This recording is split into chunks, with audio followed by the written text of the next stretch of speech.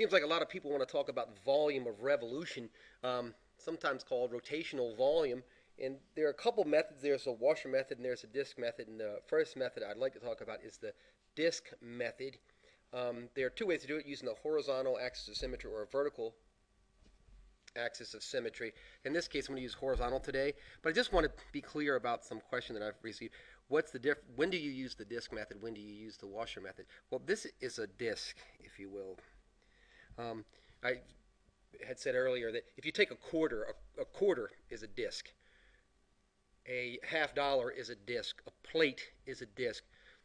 However, if you put a hole in it, it becomes a washer. So this is a disk, and this is a washer. And if you think about it just for a second, to find the area of this, you just find the area of the circle, and to find its volume, then you just give it some width, and you multiply by the width, and then you get the volume of the disk. In the case of a washer, though, when we have a solid that has a hole in it somewhere, then what we would do is we would say, what's the area of this inside circle? What's the area of the entire circle? And then you subtract the are of the smaller circle from the larger one. And if I'm confusing you, I don't mean to, and I'm going to do a video on it, but I just wanted to make sure that we know the difference between disks and washers. Disks are like plates, and washers are like washers that go over screws or bolts. All right? So hopefully that's helpful, and I just want to move on to this. I have a problem that I want to get into really quickly. So let's just start with this.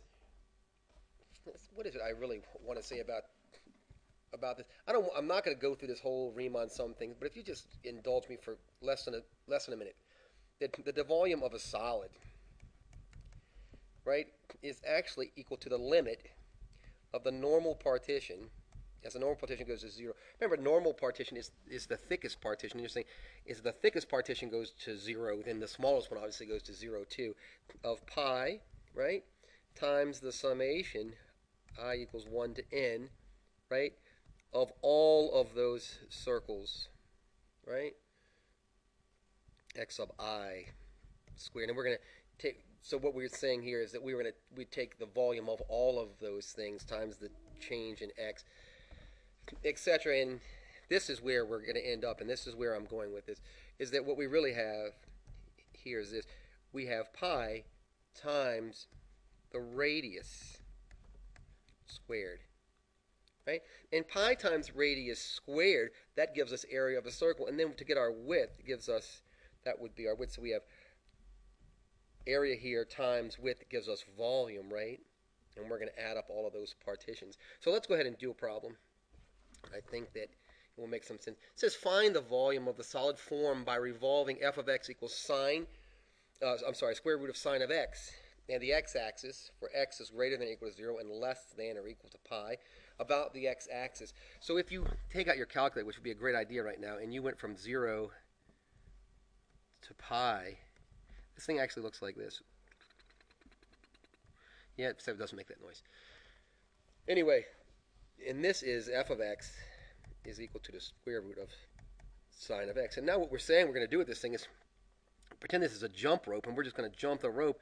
And as we do, this thing will start to look like a solid, right? And it will kind of take on this kind of egg shape, and it will become a solid. So this is all we're going to do here is this. We're going to set this up. This is f of x. But remember, we want the radius. So radius is f of x. So we're going to go ahead and set up our problem just the way we described it before, and is equal to square root sine x, right?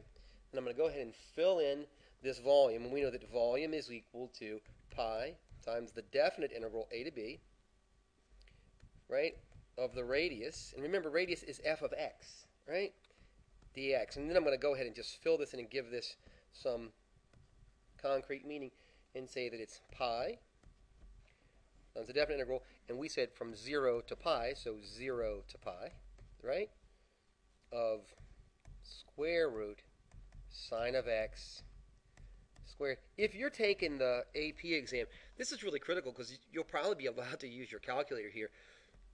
I just want to make sure that you understand, if you're allowed to use your calculator, they are expecting you to speak a ton of calculus to them, and they're going to want to know. So what I'm asking you to look at right now is this, and we're just going to simplify this out.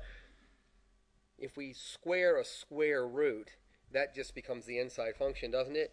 So that takes us to this. So we're going to simplify this. This is crucial to get all your points from your professor or from your AP reader. So we're going to keep moving. Our simplified equation is going to be this, or right, is sine of x dx. Right? Our squared went away because it undid this, right? So we have this as our volume. From here, it gets really, really easy. All we're going to do now is integrate, and I'm suggesting to you, if you're taking an exam, that you would write this out, especially if you're being allowed to use a calculator. And don't forget this pi value. That's what I did earlier today.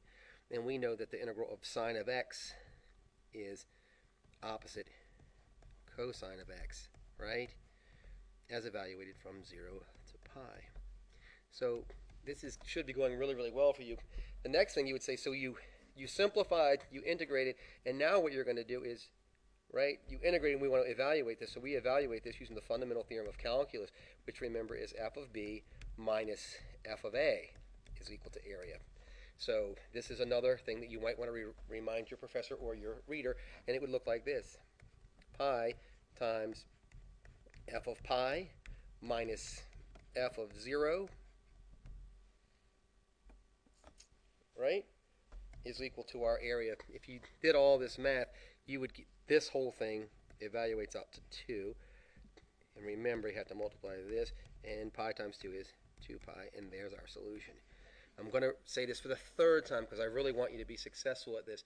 I want you to remember that when you're taking the AP exam, or if you're taking a very, very mathematically oriented calculus course, what your professor or what your reader wants to see is all of your calculus. So the translation of this to this would be key. You saying that you know what volume is would be important. You showing your simplification would be important. You telling your reader that you're going to integrate and then going and integrating correctly, not losing your constant multiplier here. And then finally, in your evaluation of this, saying to your professor or your AP reader, hey, I'm using the fundamental theorem of calculus here. And as my last statement to you of calculus today, of this video, this answer by itself is not worth, right, it's not worth anything.